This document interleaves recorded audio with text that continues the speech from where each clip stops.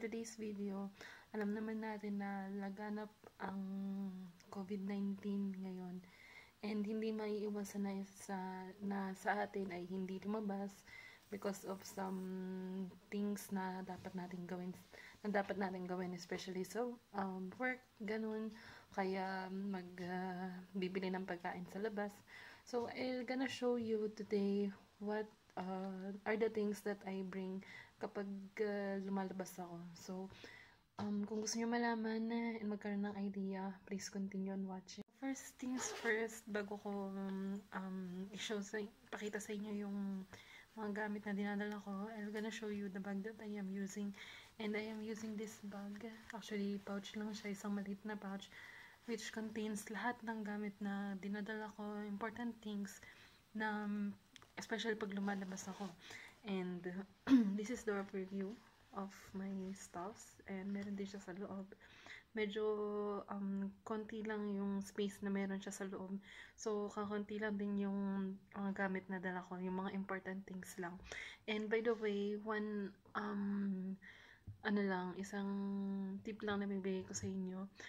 Paglalabas kayo, of course, syempre wag na kayo magdala ng mga hindi importanteng bagay. So, yung mga importanteng bagay na lang dalhin ninyo, kasi especially kapag may mga mangongontrol, hanap-hanapin nyo pa kung saan nyo nailagay, kung marami man kayong dala. So, ayun, yun lang yung mga for me, yung mga important things na dapat dadalhin for me. So, the first thing that I have here, of course, is my phone. Ayan, ay baligtad. Is my phone, of course.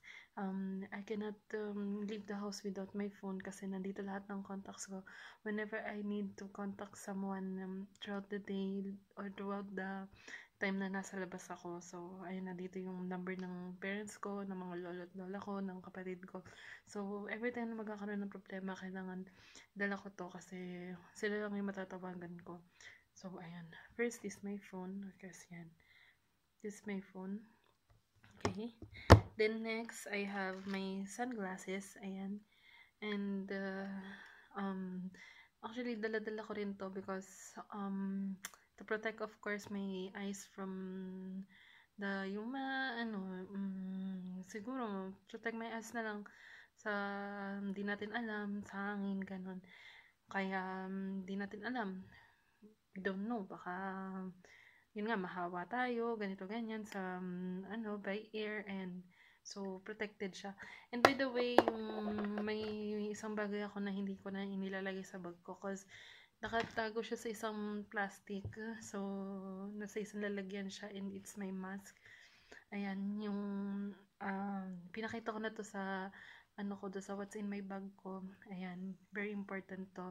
So, paglalabas ako, syempre, I need to wear this and this, although mahirap huminga, tapos medyo umaano siya sa salamin ko, and this is how it looks like, wala, ayan, so, and then, ganyan, ayan, medyo umaano siya sa, at medyo mahirap huminga. It is important pa rin na dala-dala ko to, itong sunglass ko, and my mask, ayan. Then third is a tissue. Ayan. So, every time na kailangan ko magpunas, I also have tissue. And then next is an alcohol. Of course, hindi mawawala tong alcohol na to kasi every time na may hahawakan tayo na hindi natin alam, marumi or kailangan natin maglagay always ng alcohol. So, and kailangan lagi may dala tayo ng alcohol for safety measures, and yan yung mga just to be safe lang naman. So, very important to. Then, last thing that I have here, of course, I have a pen. Ayan. Kasi the thing that I will gonna show you ngayon. So, ayan. Then next, I have my small wallet. Ayan, ito lang yung dala-dala ko kasi I have a long wallet. Actually, nandito siya. Ito, napakita ko na rin to sa what's in my bag ko, yung wallet ko. Alam nyo, medyo malaki siya, medyo mahaba, and hindi siya magkakasya dito sa bag ko. So, ayun. And I'm gonna show you what's inside. And so, ito lang yung mga bagay na nandito sa loob.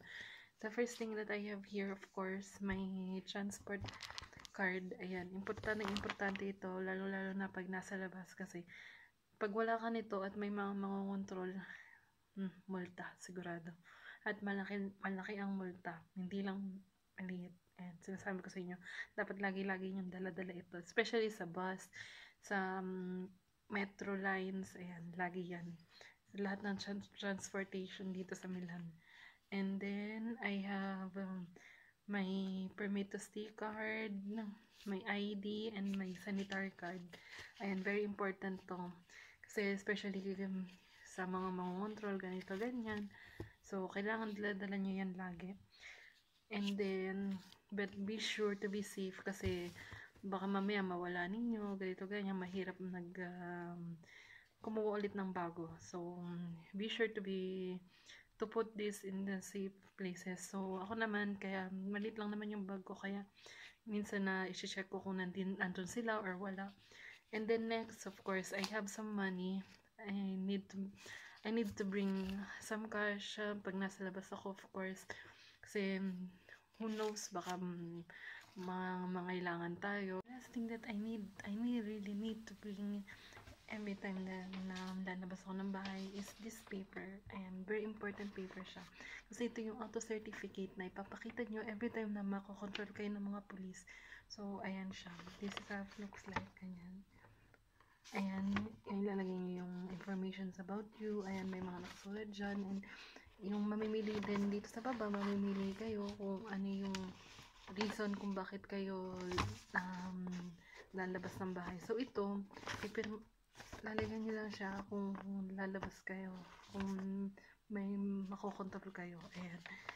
And, ayan, dito rin sa baba, huwag nyo lalagyan to hanggat hindi kayo na kontrol ng police. Kasi pag nakontrol ito, dun pa lang kayo maglalagay nito ng isusulat nyo dito. Ayan. So, ayan, that's it guys. That's it guys. Those are the things na kailangan kong dalhin every time na lalabas ako ng bahay. So, kung meron pa kayo may sasuggest kung anong dapat kong dalhin, please link it down below sa comment section. And don't forget to subscribe to my channel and click that notification bell to be part of my YouTube channel and to be notified every time I post a new one. And I'll see you guys on my next one. Bye!